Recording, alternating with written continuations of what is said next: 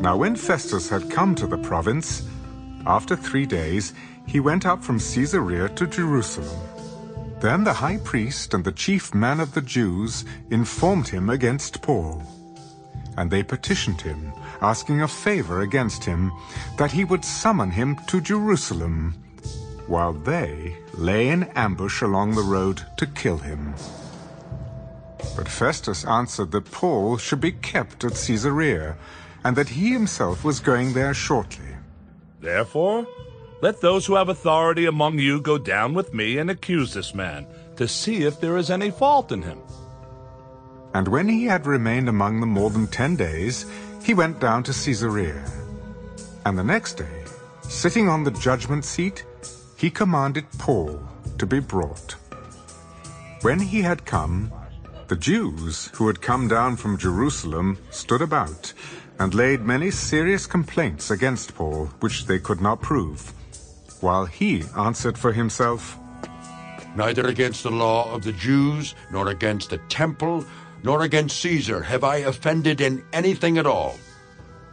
But Festus, wanting to do the Jews a favor, answered Paul, Are you willing to go up to Jerusalem and there be judged before me concerning these things? I stand at Caesar's judgment seat, where I ought to be judged. To the Jews I have done no wrong, as you very well know.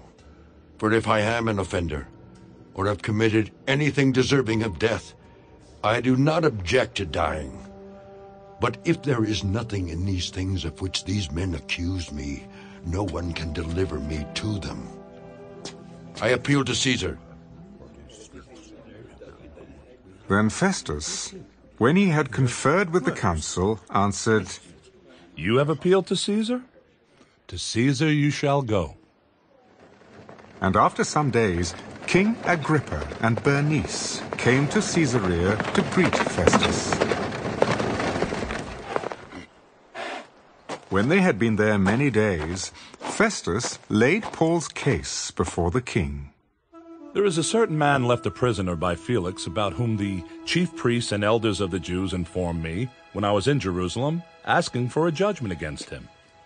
To them I answered, It is not the custom of the Romans to deliver any man to destruction before the accused meets the accusers face to face, and has opportunity to answer for himself concerning the charge against him. Therefore, when they had come together without any delay, the next day I sat on the judgment seat and commanded the man to be brought in. When the accusers stood up, they brought no accusation against him of such things as I supposed, but had some questions against him about their own religion, and about a certain Jesus who had died, whom Paul affirmed to be alive. And because I was uncertain of such questions, I asked whether he was willing to go to Jerusalem and there be judged concerning these matters. But when Paul appealed to be reserved for the decision of Augustus, I commanded him to be kept till I could send him to Caesar. I also would like to hear the man myself. Tomorrow you shall hear him.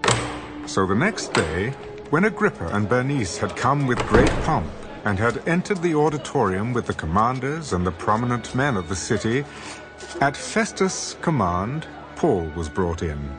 And Festus said, King Agrippa and all the men who are here present with us, you see this man about whom the whole assembly of the Jews petitioned me, both at Jerusalem and here, crying out that he was not fit to live any longer.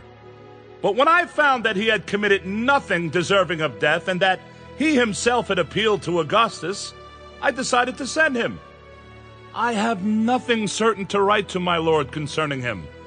Therefore I have brought him out before you, and especially before you, King Agrippa, so that after the examination has taken place, I may have something to write. For it seems to me unreasonable to send a prisoner and not to specify the charges against him.